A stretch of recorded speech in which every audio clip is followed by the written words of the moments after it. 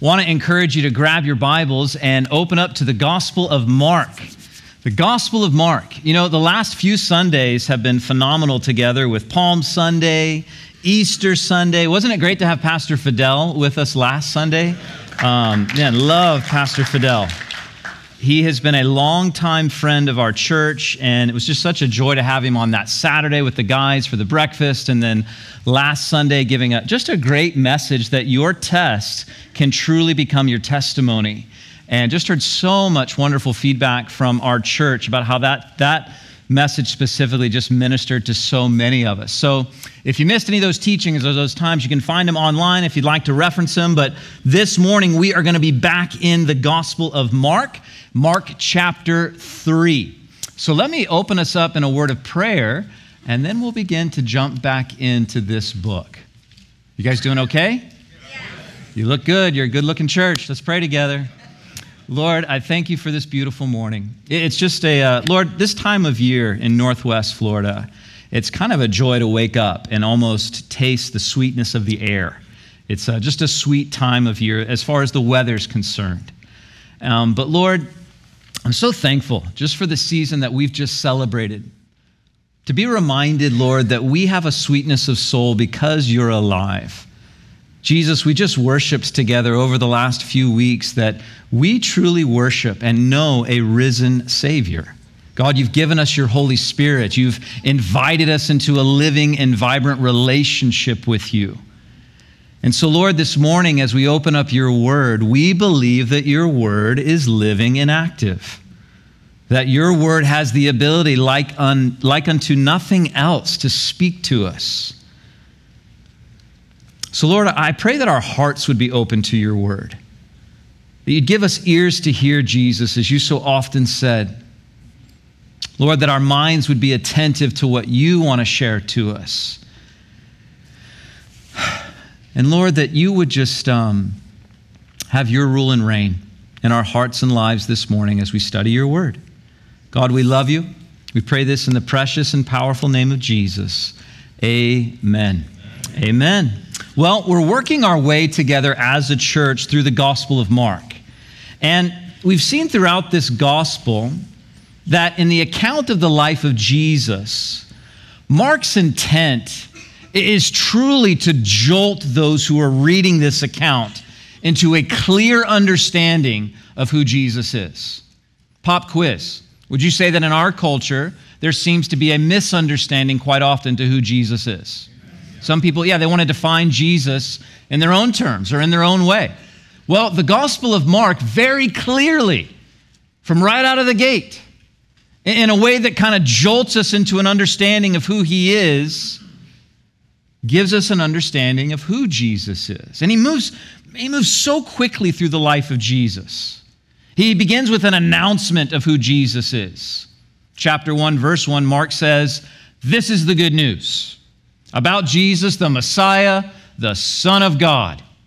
Is there any ambiguity there who Jesus is? This is the good news about Jesus, the Messiah, the Son of God. And it's been a few weeks since we've been in this book together, so let me just remind you what he means by using that terminology. This is the good news, he said. That's a word that for us has become familiar about the gospel of Jesus.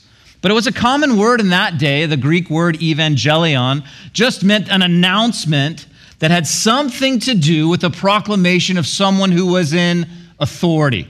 In that day, in that time in which this was written, it would have been about the emperor. So by Mark saying this is the evangelion, the good news about Jesus, he's making a very bold, a very clear, a very jolting statement that Jesus is royalty. He's king.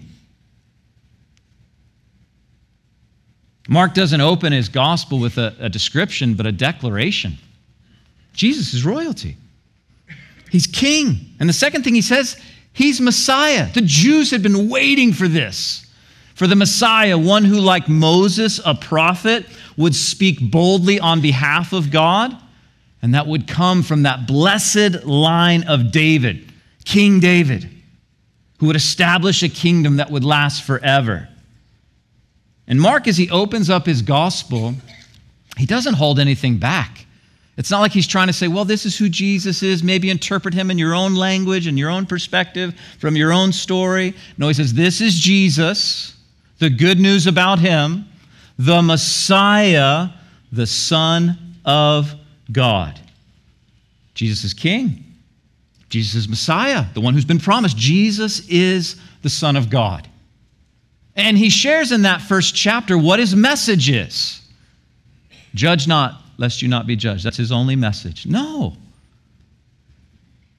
Verse 15 of chapter 1, Jesus says this, the time promised by God has come at last. The kingdom of God is near. Repent of your sins and believe the good news. That was the crux of Jesus' message everywhere he went. The kingdom of God, the rule and reign of God in your life begins now, is what he's saying. Come to him. Come under his rule. Come under his reign, leaving your old life, stepping into his by believing. Believing? Yeah, resting in, reposing in, having your heart find ease in the truth of who Jesus is. And that's what we see throughout the Gospel of Mark. That Jesus is King, that he's Messiah, that he's God, that his kingdom is now. The rule and reign of him in your life begins as you repent and believe.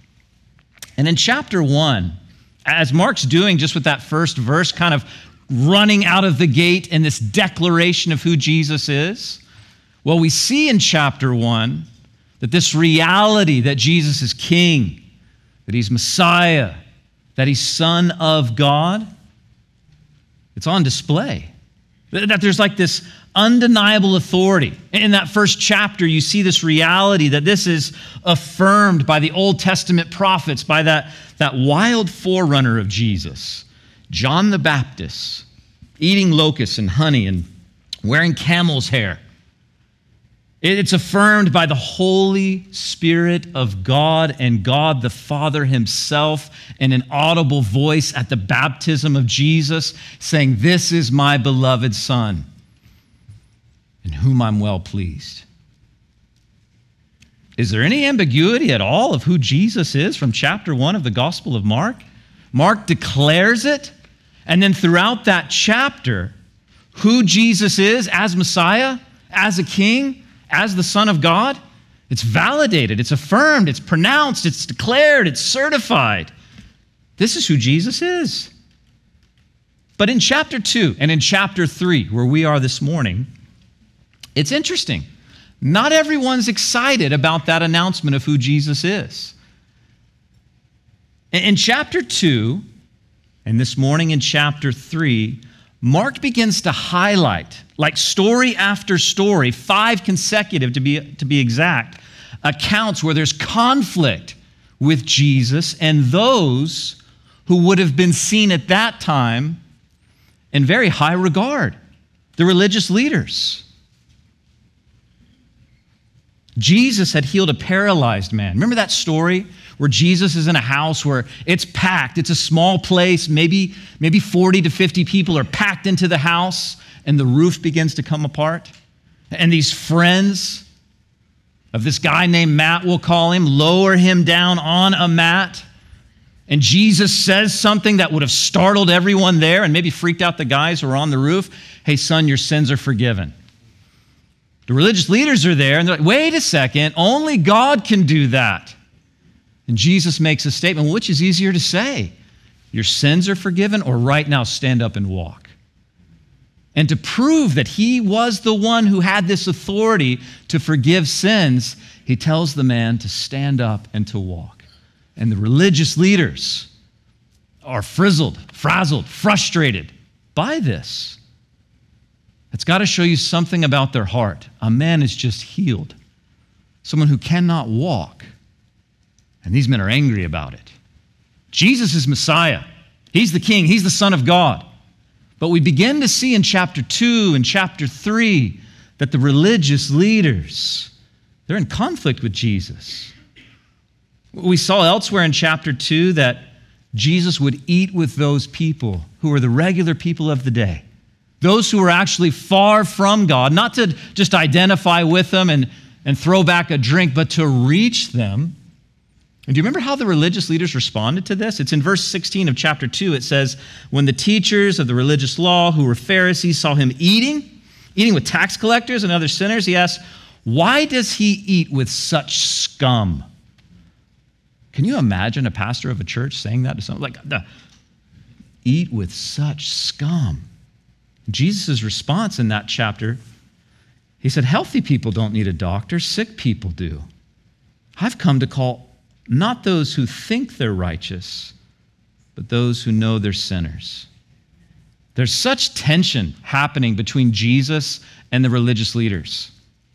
Last time we were in this book together, Pastor John shared about that story in chapter 2 where Jesus' disciples were questioned why they don't fast and how they could kind of pick wheat on a Sabbath day and grind it together, which they saw the religious leaders as work and breaking the Sabbath. And where we pick up the account in Mark this morning, I'm saying all this to share with you the sense of the text that you're about to step into. Tensions are high. Things are getting thick between Jesus and those that many put in a very elevated light, the religious leaders. But there's a lot of tension brewing. We often see the religious leaders in a very negative light, right? Like when you read about the Pharisees and the Sadducees and the scribes and the priests, we're almost preconditioned to think those are just the bad guys in the culture. But for most of those who would have grown up there in Israel, when you would have seen a Pharisee or a Sadducee, you held those guys in high respect. You thought, well, they're the ones that study the law. They're the ones that know. What they share must be right. But tension is brewing amongst Jesus and the religious leaders. And look at verse 1 of chapter 3. I'll read from the New Living Translation. This is what it says. Jesus went into the synagogue again. Remember the last time we saw him in the synagogue? And he noticed a man with a deformed hand. Now, the context is clear. We know who Jesus is, right? He's the King. He's the Messiah. He's the Son of God. It's clear what he's calling people to. Come into the kingdom of God, the rule and reign of God in your life. We know that the religious elite are not having this. And you could kind of be tempted to just breeze over the tension that's there in verse 1, but it's there. Jesus goes into the synagogue. Again, Mark says. It's his rhythm. It's Sabbath, so it's like a Sunday for us. You go to church, so to speak. And as he's there, he notices this man with a deformed hand. And look at what Mark records for us about the tension of this moment in verse 2. Since it was Sabbath, Jesus' enemies watched him closely. If he healed the man's hand, they planned to accuse him of working on the Sabbath. See, the religious leaders have already taken issue with Jesus' disciples about the Sabbath. Now he's in a synagogue on the Sabbath day. They're watching him closely. Is he going to break their traditions? Let me say that again. Their traditions. What's culturally acceptable to them and for them? What do you mean by that? Well, the Sabbath was designed by God to be a holy day. Let me read to you from the book of Exodus about what God says about this day and how they were to keep it. In chapter 3, it says this, "You must keep the Sabbath day, for is it a holy day for you? Anyone who desecrates it must be put to death." So if you were to do something to desecrate the Sabbath day, it wasn't a slap on the wrists. This was a death sentence. Anyone who works on that day shall be cut off from the community. You have 6 days each week for your ordinary work, but the seventh day must be a Sabbath day of complete rest, a holy day dedicated to the Lord. Anyone who works on Sabbath must be put to death. The people of Israel must keep the Sabbath day by observing it from generation to generation. Pass this on to your kids. Make sure they know the importance of this day. He says, this is a covenant obligation for all time. It's a permanent sign of my covenant with the people of Israel. For in 6 days the Lord made heaven and earth, but on the seventh day he stopped working and was refreshed. Sabbath was serious, not meant to be burdensome. It was meant to be a blessing to God's people, but also a banner. You say, what do you mean by that? They belong to God. It was meant to be a way in which identified, set them apart from those who are around them. It wasn't something that they were meant to dread, but to delight in, to rest, and to evidence that work didn't dominate God's people. God led his people. But the religious leaders had added such heavy weights to the meaning of rest that Sabbath for many in that day and time didn't equal rest, but stress. And the religious leaders, so to speak, had missed the forest for the trees. There's a man in their midst who has an issue, and there's no compassion whatsoever. There's just a critical eye. Because of their interpretation of the Sabbath in a very legalistic way,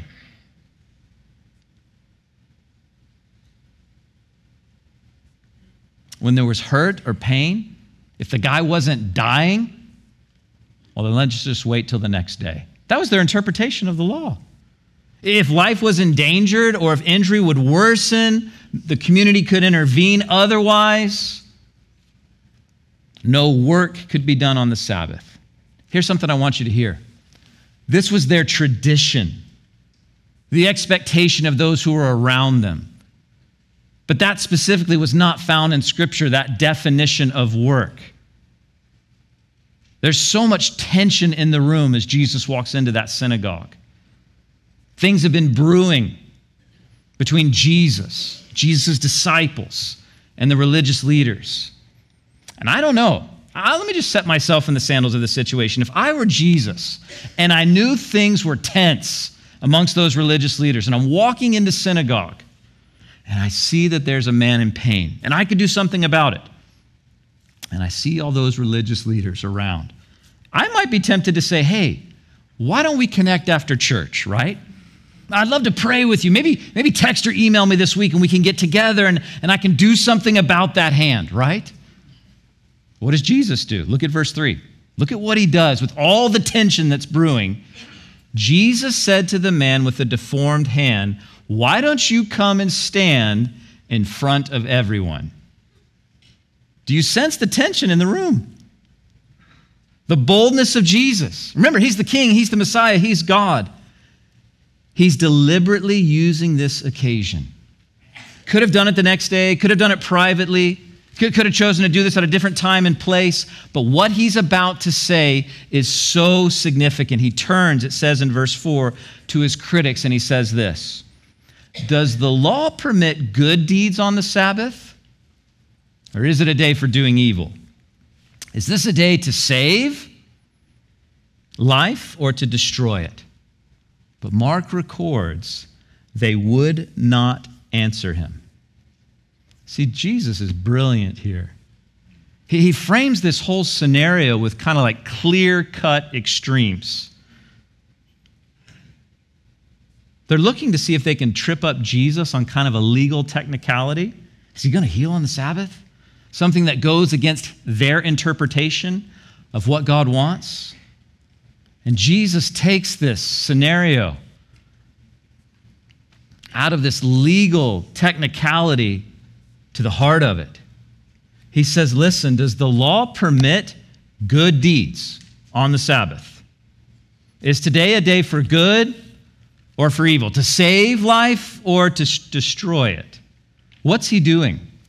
He's calling them to examine their traditions, their perspective of who God is, and is it consistent with what God actually says? The obvious answer here, failure to do good, to save life, was wrong. That's not in all keeping with who God is and what he wants. But Mark tells us they don't say a word. They don't say a word. By refusing to answer, it's like they're saying and they're showing their views, their practices, their traditions They know they're off, but they're not going to say anything about it. They don't answer.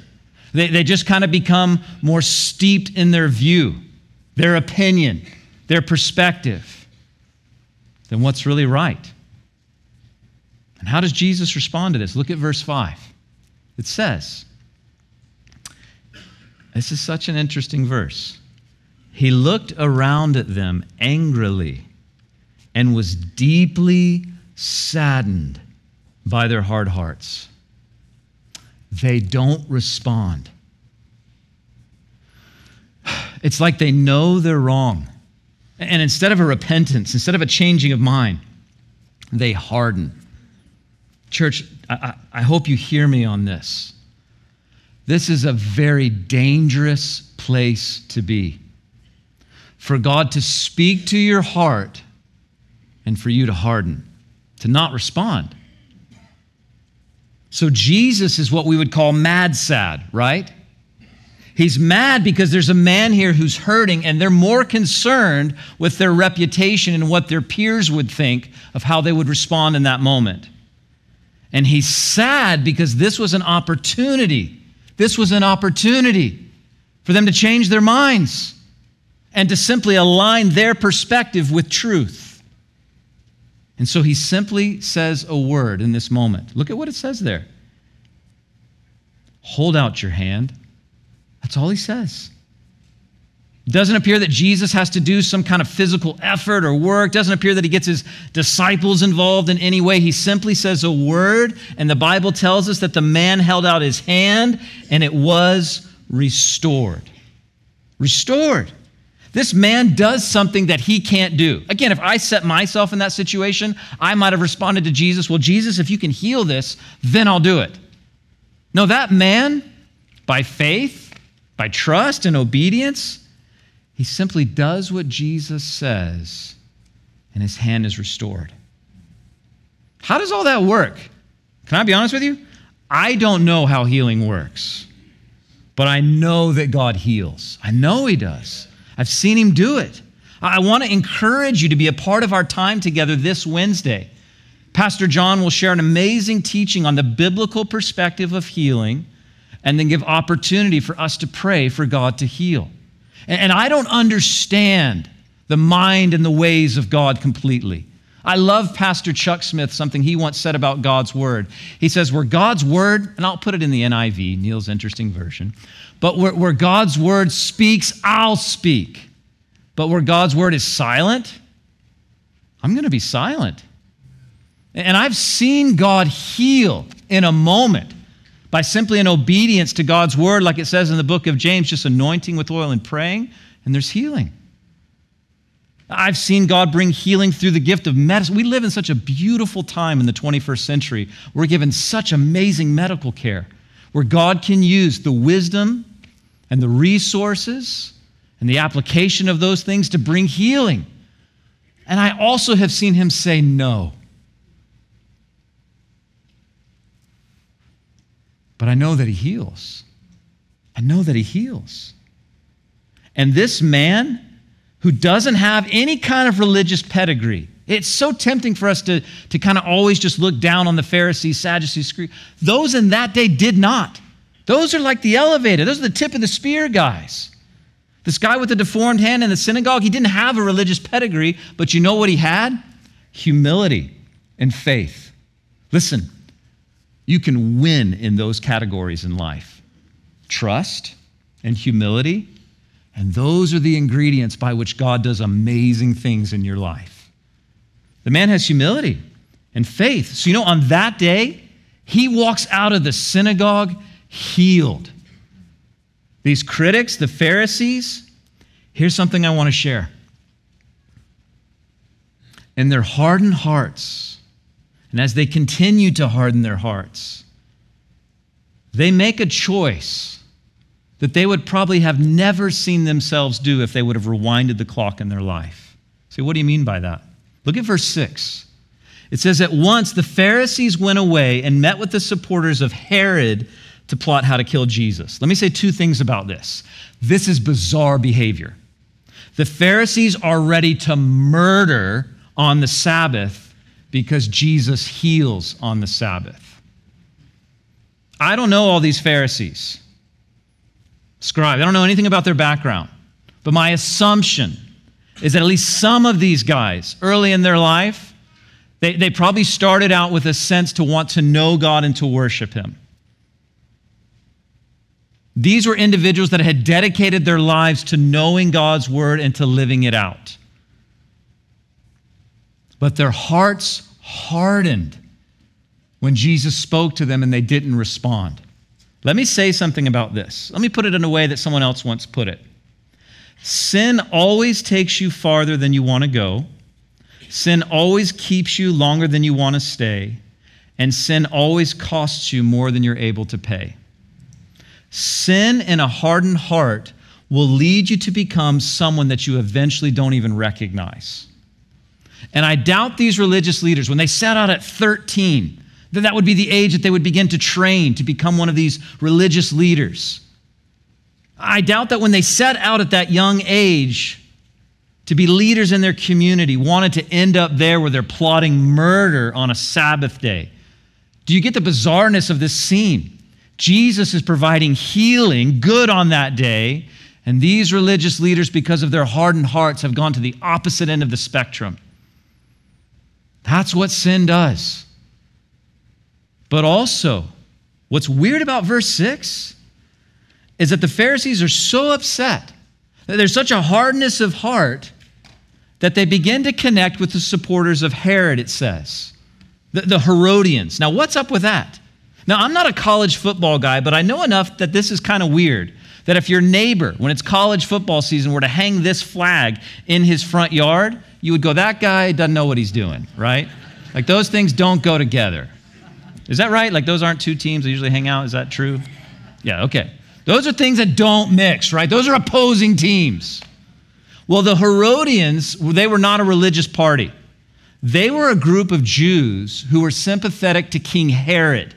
King Herod, which if you've ever read the Bible, you know that most of the Jewish people, they hated the rule of King Herod.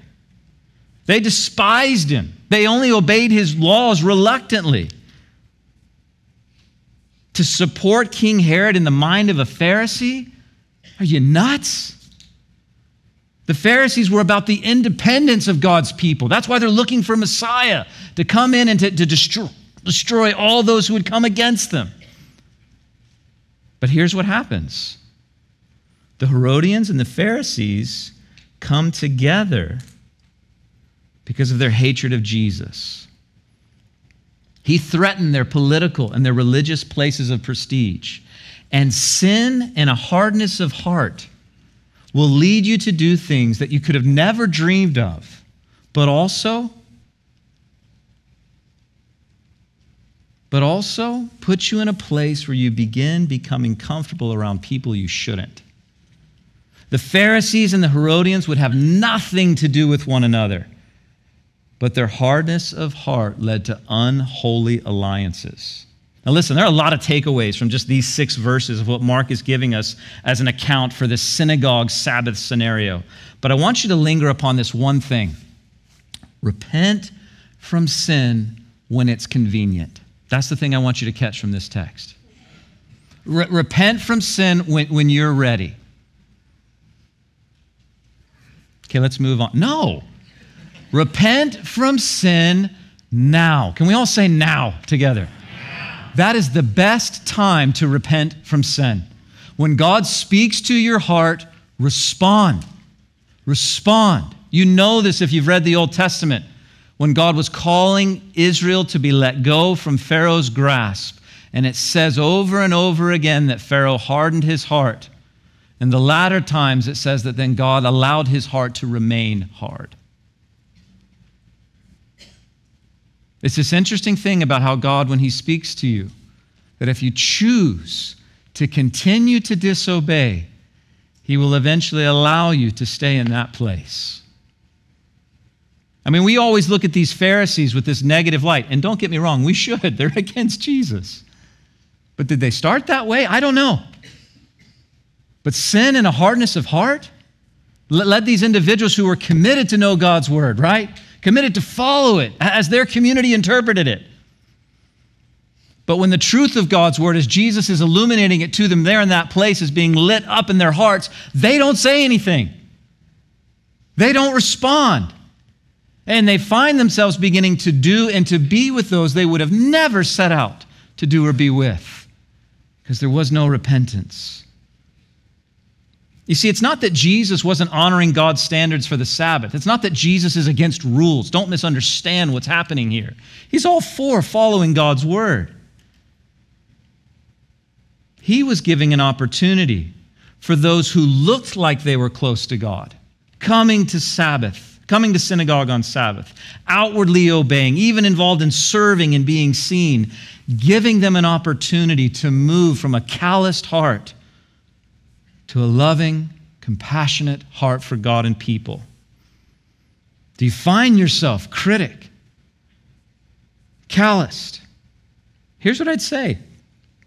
Repent. Turn to Him. Ask the Lord to change your heart by giving your heart afresh to Jesus. Amen. Someone once said this, it's a very dangerous thing to know about Jesus, but don't turn your hearts toward Him in love. You can actually leave church in a worse condition than when you came into church. What he means by that is for God to speak to your heart, and you just to kind of, I'm not going to respond. It's not convenient. I'm not going to do that. You've heard me say this so many times, but that famous preacher, Billy Graham, once said, one of the most dangerous things a Christian can do is to go to church on Sunday, to just become familiar with things that are holy, to allow God's word to be spoken and not allow it to penetrate your heart, to have there be no change, no application. Just have it be more information. It's a dangerous place to be. Jesus was after their hearts, and they wouldn't have it. Now they're after him, right? He's number one on their hit list. The Pharisees, the Herodians are after him. So what does he do? Does he begin to back off? Does he say, okay, no more calling those who need me out front and center? That was a bad move. I'm not doing that anymore. What happens? Well, look at verse 7. It says he goes out to the lake with his disciples and a large crowd followed him. Jesus leaves the synagogue, but he doesn't leave his calling to seek and save the lost. He continues to be about his Father's business. Large crowds are following him from all over the place. Mark continues to write there in verse 7 that they came from Galilee, Judea, Jerusalem, Idumea, from the east of the Jordan River, from even as far north as Tyre and Sidon, and the news about his miracles had spread far and wide. Vast numbers of people are coming to see him. Crowds are coming from everywhere. His popularity is peaking. So what does he do? Verse 9, instructs his disciples, hey, have a boat ready so that the crowd would not crush him. He healed many people that day so that all the sick people eagerly pushed forward to touch him. Mark provides an insight here that the other gospel writers don't, that he has this little boat, almost like a rowboat at the ready. And as he's walking along the shoreline, crowds are pressing up against him. You can kind of get the picture of people crowding around, shoving each other, reaching out to Jesus, desperate to be healed. And what does Jesus tell his disciples? Boys, it's time for a Galilee getaway. A day off for the disciples. People are hunting us. People want something from us. No, it's not what he does. He heals them. He makes a way for himself to be available to them, even though it's challenging and chaotic. And in verse 11, it would seem that the scene begins to get wild. Look at verse 11. Whenever those possessed by evil spirits caught sight of him, the spirits would throw them to the ground in front of him. Listen to this description. Shrieking, "You're the Son of God." People, not just any people, but the religious and political elite are out to kill Jesus. Crowds are following him everywhere, so much so that they're like pushing him into the water. Gets a little rowboat to preach and teach from. As those who are possessed by evil spirits see him, they're shrieking. I have an audio clip of what shrieking sounds like. No, I don't, but wouldn't that? But it's not a pleasant thing, right? They're shrieking, "Jesus, you're the Son of God." In the midst of all of this, he's making a way for himself to be available, even though it's chaotic and challenging. But there's one thing he won't allow. Verse 12. He sternly commanded the spirits not to reveal who he was. Isn't there this dynamic amongst some that, hey, all press is good press, even if it's bad press? Jesus doesn't seem to buy into that. Why doesn't he want this press from the possessed spirits? They're not falling down in worship, but shrieking to everyone, you're the Son of God. And Jesus didn't want or need demons to endorse him. You know what was enough? The resurrection. That's where he wanted to prove once and for all who he is. Jesus, and this is just my opinion, didn't want to reinforce this popular misconception that the crowds were looking for, like a political and military leader to free him from Rome. He wanted people to see who he was as a Messiah whose kingdom was spiritual. One author puts it this way: Jesus' kingdom is spiritual. It begins not with the overthrow of governments, but with the overthrow of sin in people's hearts. Listen, we're almost done, but I'm hoping that you're catching the heartbeat of this chapter. Jesus is after the hearts of you and me. That's why he's here, to seek and to save the lost. He's in the synagogue. The religious leaders, they're like on tiptoe, hoping to be able to accuse him of something that they can put him to death for. He's healing a man. Jesus is by the lake. Crowds are thronging around him, so much so that they're pushing him into the water. Evil spirits are shrieking about him. He's healing people. He's healing people. As we close our time this morning, we've seen that as tension is at an all-time high in the life of Jesus, he's rejected and targeted by these religious leaders. Crowds are everywhere. Demons are going nuts. What does Jesus do? Look at verse 13. Jesus went up to a mountain and called out the ones he wanted to go with him. And they came to him. And he appointed 12 of them and called them his apostles. Jesus is at a very critical point in his life and ministry. He's offended the traditions of the religious elite. The crowds are after him, but not really interested in spiritual things. They're fickle. So he goes to a mountain. We know from another writer, the Gospel of Luke, that he spent the whole night in prayer as he was on that mountain. And he calls those that he wanted to disciple, to learn and to apprentice from him. And probably only second to what Jesus accomplished on the cross and through his resurrection, there seems to be nothing more important and predominant in the ministry of Jesus than choosing these 12 men to be his disciples. Pastor David Guzik says this, that these were the men who would carry out and carry on what he started. Without them, the work of Jesus would never extend to the whole world. With all that's going on, Jesus chooses these 12 men. And notice how he raises them up. He chooses them. He chooses them. He chooses them. That's the first thing Jesus does when he wants to call someone a disciple. He chooses them. And I want to say this, that happens today. Jesus chooses us to follow him. Now, you might be here this morning and say, that seems a little confusing. Didn't I choose him? Yes, you did. But he chose you. He chose us first.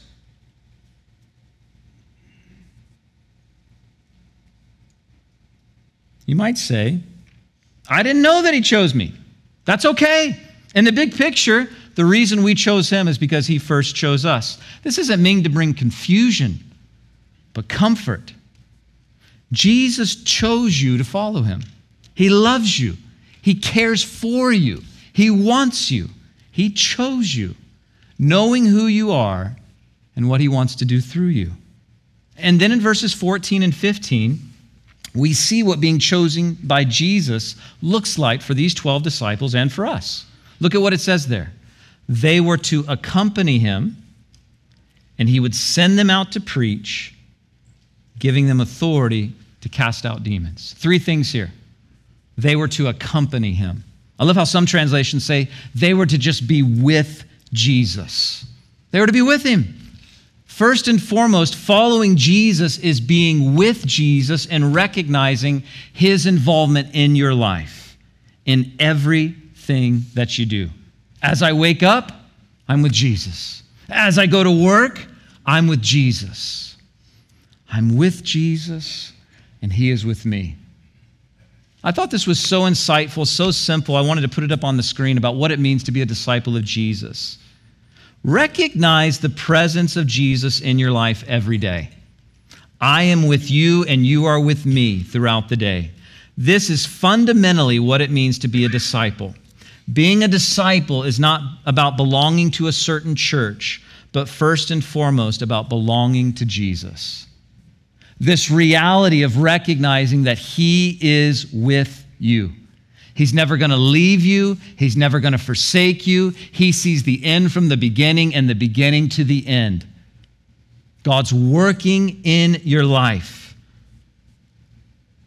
And the most reliable way to know him, to seek him, is through the Word of God.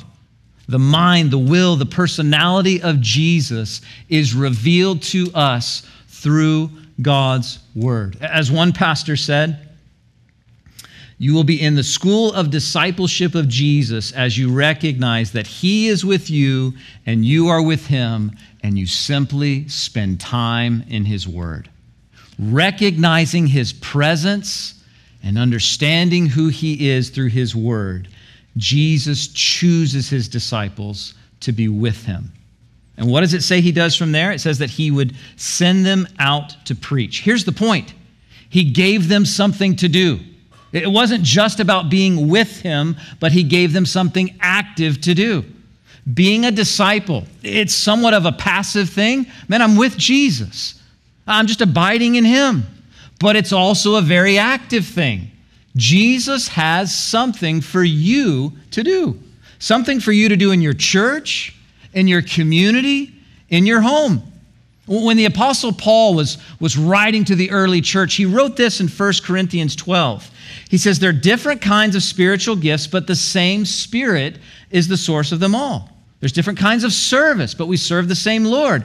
God works in different ways, but is the same God who does the work in us all. Listen to this verse 7 of 1 Corinthians 12.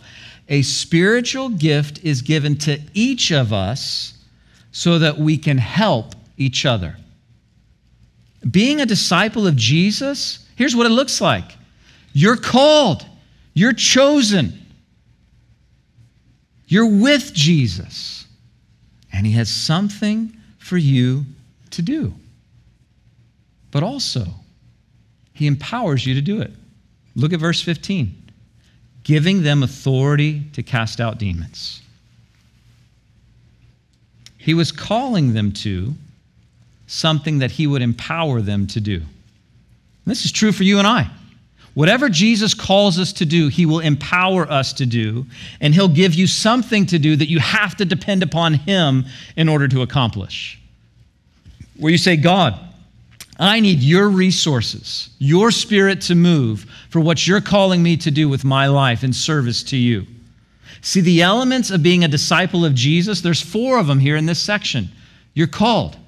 You're with Jesus. You're given something to do, and you're empowered to do the things that you could never do on your own. And here's what I love about the disciples of Jesus. Regular guys. The names of the 12 that are mentioned here, look at verses 16 through 19, and here's where we'll close. These are the 12 he chose. Simon, who he named Peter, James and John, the sons of Zebedee. I love this. But Jesus nicknamed them the sons of thunder. What kind of personality do you got to have for Jesus to go, you know who you guys are? You're the sons of thunder. Verse 18, Andrew and Philip, Bartholomew, Matthew, Thomas, James, who's the son of Alphaeus, Thaddeus, Simon the Zealot, and Judas Iscariot, who would later betray him. There's a lot of connections in this group. There's brothers, right? There's James and John. There's Peter and Andrew.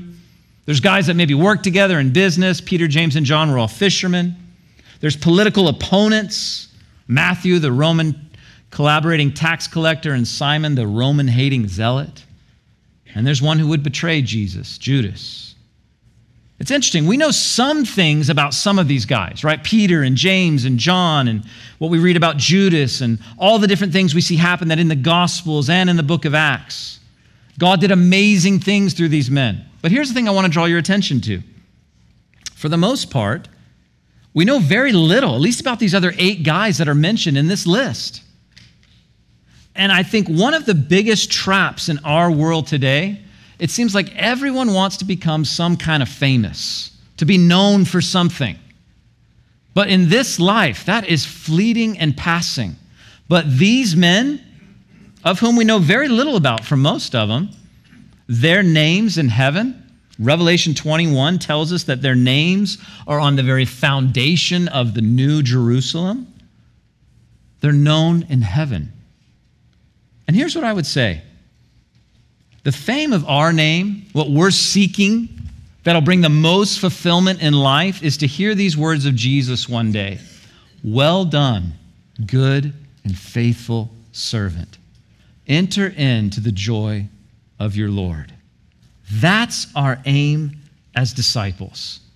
Listen, as we look at this section in Mark chapter 3 this morning, I hope you see and you hear the heartbeat of what's happening in this passage.